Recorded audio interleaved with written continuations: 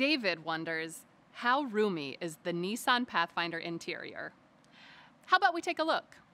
The Pathfinder has 148 cubic feet of passenger volume across its 3 rows, which makes it easy to picture in your mind if you plan on transporting a lot of shoeboxes. But let's dive in and see how I fit in the second row.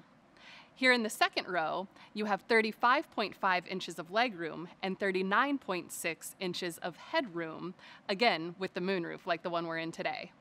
The front row has 44.3 inches of legroom and 42.3 inches of headroom in the Platinum model with a panoramic moonroof like the one we're in today. And in the all-important third row, you still have 28 inches of legroom and 37.8 inches of headroom. So, yeah, we like to think of it as roomy, and we think you and your passengers will too.